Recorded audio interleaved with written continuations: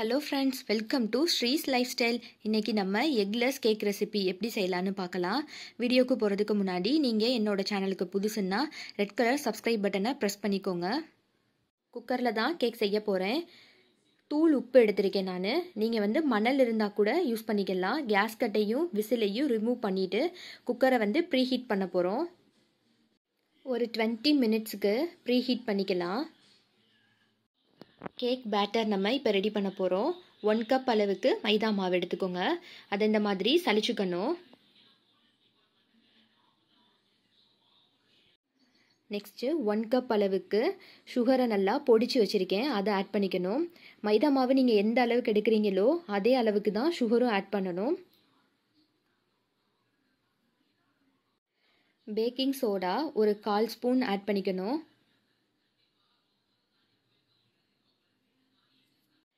Baking powder 1/2 spoon add பண்ணிக்கோங்க. டீஸ்பூனில் தான் measurement நான் சொல்கிறேன். எல்லா ட்ரை இன்க்ரீடியண்ட்டையும் ஆட் பண்ணிக்கணும். கொஞ்சமாக சால்ட் ஆட் பண்ணிக்கலாம். ஸ்வீட் ரெசிபி எந்த ரெசிபியாக இருந்தாலுமே நீங்கள் கொஞ்சம் சால்ட் ஆட் பண்ணிங்கன்னா ஸ்வீட்டை என்ஹான்ஸ் பண்ணி கொடுக்கும். ஸோ அதுக்காக தான் சால்ட் ஆட் பண்ணுறோம். இப்போ இந்த இன்க்ரீடியன்ட்ஸ் எல்லாத்தையுமே நல்லா சலிச்சு எடுத்துக்கலாம். கேக் பேட்டர் செய்யும்போது எப்பயுமே சலிச்சுக்கோங்க.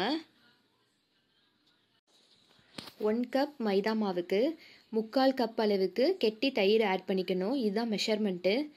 இந்த மெஷர்மெண்ட்டில் செஞ்சு பாருங்கள். அப்போ தான் பேட்டர் ரொம்ப லூஸாக இல்லாமல் கரெக்டான கன்சிஸ்டன்சியில் இருக்கும். நல்லா கெட்டியாக இருக்கும். இதை லம்ஸ் இல்லாத அளவுக்கு நல்லா பீட் பண்ணிக்கணும். இப்போது ஆயில் ஆட் பண்ண போகிறோம். ஒரு 1/4 கப் அளவுக்கு ஆயில் எடுத்துக்கணும். இந்த கேக் செய்யும்போது நீங்கள் கடலெண்ணெயோ நல்லெண்ணெயோ இதில் செய்யக்கூடாது. கண்டிப்பாக ரிஃபைண்ட் ஆயிலில் மட்டும்தான் இதை செய்ய முடியும். அப்போ தான் இந்த ஸ்மெல் இல்லாமல் இருக்கும். ஆயில் ஆட் பண்ண பின்னாடி நம்ம நல்லா பீட் பண்ணிக்கணும். பீட் பண்ணுறதுல தான் கேக்கோட ஃப்ளஃபினஸ் இருக்குது. ஸோ நல்லா பீட் பண்ணிக்கோங்க. இப்போது நம்ம நல்லா சலிச்சு வச்சுருந்த ட்ரை இன்க்ரீடியன்ட்ஸ் எல்லாத்தையும் ஆட் பண்ணிக்கலாம்.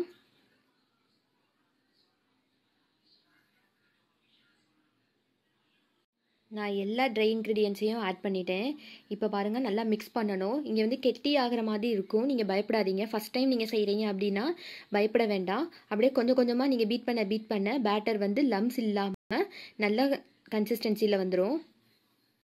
பாருங்கள், நல்லா பீட் பண்ண உடனே இந்த மாதிரி கன்சிஸ்டன்சியில் வந்துடும். இப்போது 1/4 கப் அளவுக்கு காய்ச்சி ஆற வச்ச பால் ஆட் பண்ண போகிறோம். இப்போ நான் ஒரு 2 ஸ்பூன் அளவுக்கு பால் ஆட் பண்ணலை. ஏன்னா பேட்டர் ரொம்ப லூஸ் ஆகிடக்கூடாது. மிக்ஸ் பண்ணிவிட்டு வேணும்னா ஆட் பண்ணிக்கோங்க. இப்போ நான் அந்த எடுத்து வச்சுருந்த பாலையுமே நான் ஆட் பண்ணிட்டேன்.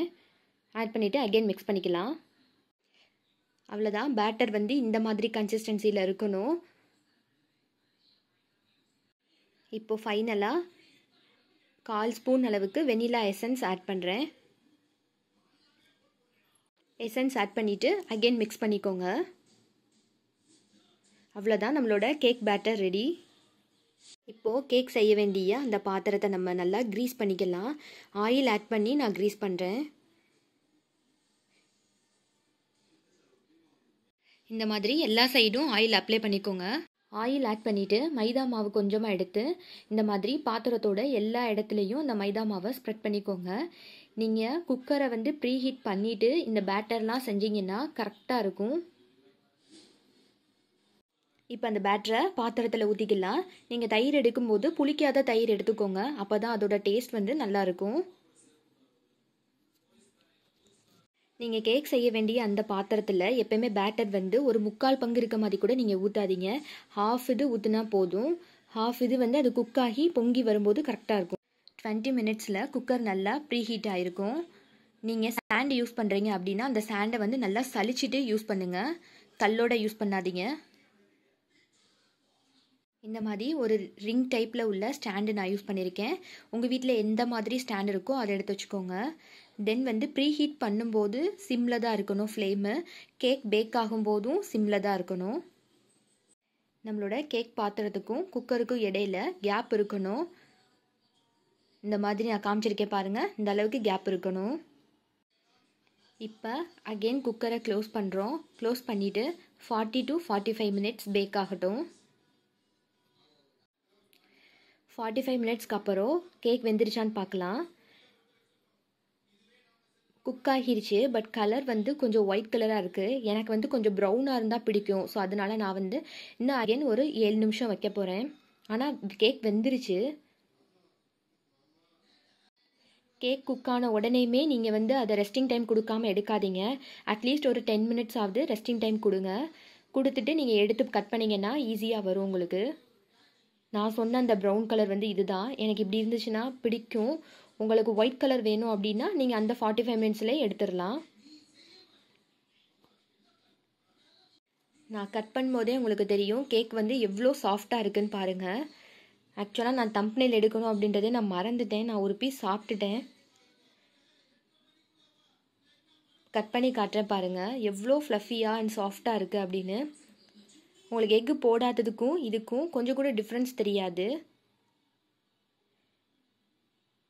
பாருங்கள் எவ்வளோ ஒரு சாஃப்ட்னஸ் அப்படின்னு.